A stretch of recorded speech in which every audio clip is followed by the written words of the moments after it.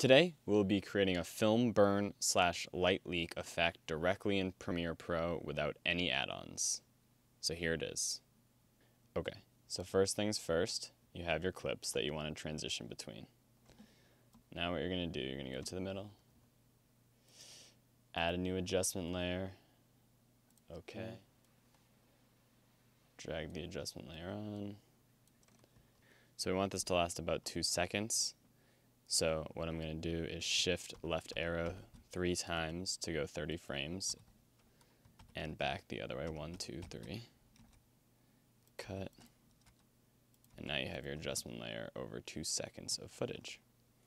Next, what you're going to do is you're going to go to Effects, Arithmetic, boom. Go to Effect Controls. Okay. Set the operator to slice. Bring all these up to 255. Keyframe. Shift right arrow over 10 frames. Drop the red value down to 0. Bring the green value keyframe up to the second red value keyframe. We're going to shift right arrow once more. Now set the green value down to 0. Bring the blue value all the way up to the green value. Shift left arrow and bring that down to 0. The screen should be white. Now what I want you to do is shift right arrow.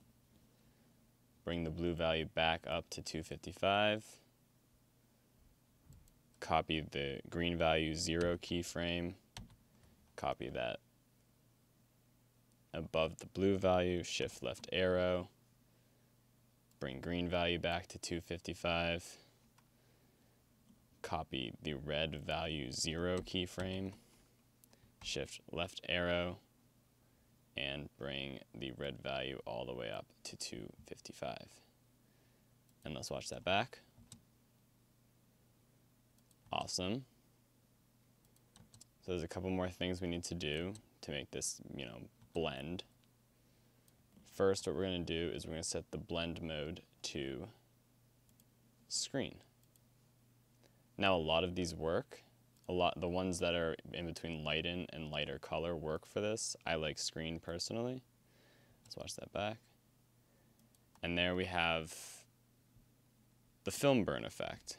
So it's a little rough around the edges, but it's got a nice flash of light. Now what we're going to do is we're going to kind of smooth this out and make it more of a lens flare or a light leak effect.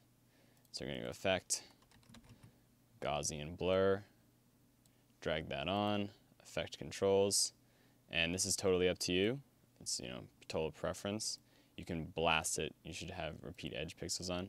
You can blast this all the way up to 1,000 and have a really faded light leak.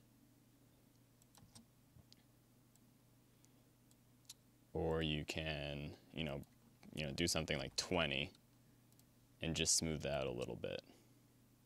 So you see a little bit more of the highlights and the shadows disappearing.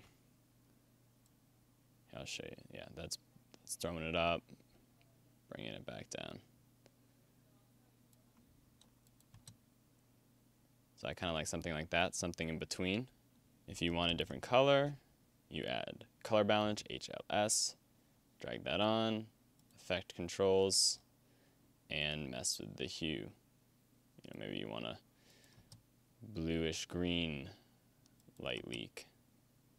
It's actually pretty crazy. I like that a lot. Maybe you want purple red one. So there's all different ways you can customize this to your liking. I hope you enjoyed this tutorial. I hope it was helpful. If it was, please leave a like and subscribe for more. Thanks. Today we will be creating a film burn. Today we will be creating a film burn. Today we'll be creating a film burn. Why can't I say that?